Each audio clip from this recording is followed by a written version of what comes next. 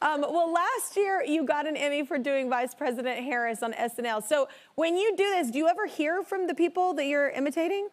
When the election was happening, I got to be a part of a fundraiser with Kamala Harris and Hillary Clinton, with my good friend Amy Poehler, and that was like a, Yeah.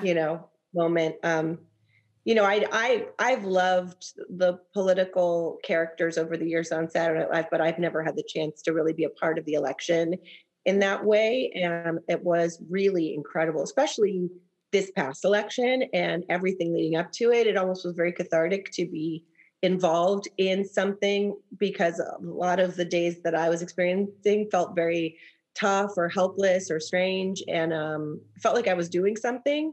And I just feel really proud to have been able to gotten a chance to play her. I think she's amazing, and just so cool and so wonderful. And I'm so happy. I feel so lucky that we've got her for these 4 years.